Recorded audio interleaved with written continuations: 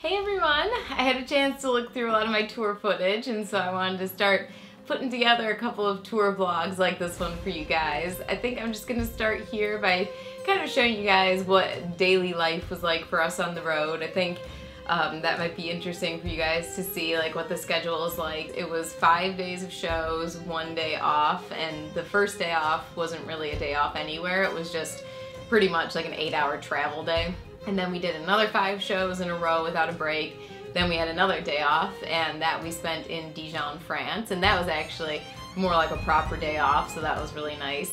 And then we had 2 more shows, 1 day off, and then we finished with 2 more shows. My tour manager in Europe was Aaron, and he did a great job with the sound every night. I also had Salome with me again. She's amazing and just such a good friend. I always have a great time with her. And I was so lucky to have one of my best friends from back when I was 12 years old. That's how long I've known him. Brandon on the tour with us just decided to come along and be helpful, and I'm so grateful that he did because he seriously did so much work on this tour. I don't think he realized how much work it was going to be, but he really saved us in a lot of ways. He helped with merch every day, he helped with the VIPs. A lot of you guys probably met him because he was always the one taking the pictures for VIP and for the after show meet and greets. So a huge shout out to Brandon for just being amazing on this tour. Definitely wouldn't have been the same without him. So this was the first time that I had a tour bus. In the US we had a minivan, and you know, that worked out alright because there were just 3 of us traveling together, but the tour bus is a lot more comfortable. The nicest thing about that was we had so much luggage this time. We had all the merchandise with us, we had a lot of show gear. All of the stuff, you know, adds up to a lot of luggage, so if we had tried to do flights instead of taking the bus, I think that would have been a nightmare. I loved the tour bus. I definitely would love to do that again. Our bus driver, Sasha, was amazing too. He did such a great job. I didn't even know we were driving half the time because he was so smooth, and he was just such a nice guy too. Once we woke up, I would usually go to the front of the bus. Aaron was usually always up first, so hang out with him for a little bit, and you know, if we had some cereal on board, we would eat breakfast. Otherwise we would just wait until we got to the venue, or I would snack on some of the lovely gifts that a lot of you gave me in the morning. A lot of chocolates, cookies, delicious things like that. I'd go to the back of the bus then and try to like put makeup on. Sometimes I would attempt to do my hair back there if we had enough time, but it was kind of hard because it would be bumpy sometimes, so I would usually wait until we got to the venue because I didn't want to burn myself.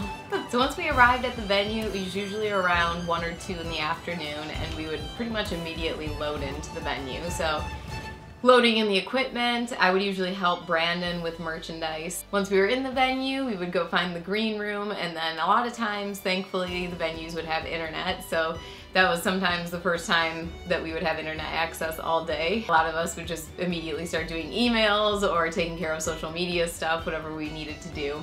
Once we got to the venue, there was only a certain amount of time of free time that we had, and then it was pretty much, you know, sound check. We would usually spend maybe a half-hour sound checking, and then VIP meet and greet was right then. And then we would have maybe an hour between there to maybe try and get something to eat. A lot of times what I would do right before the show, like that hour after VIP meet and greet and the actual show, is I would practice a little bit. Then it's time to do the show. The show is about an hour and 15 minutes long, and then I stayed after every show on this tour as well to do like an extra meet and greet with people.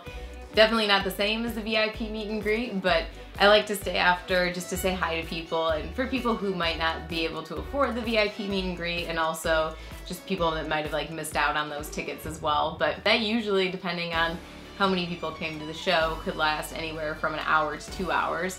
So once that was done, we would have to go back to the green room, and every night we would shower at the venues, which sometimes is okay, and sometimes it was freezing cold and not the most comfortable situation, so you just do it as fast as possible.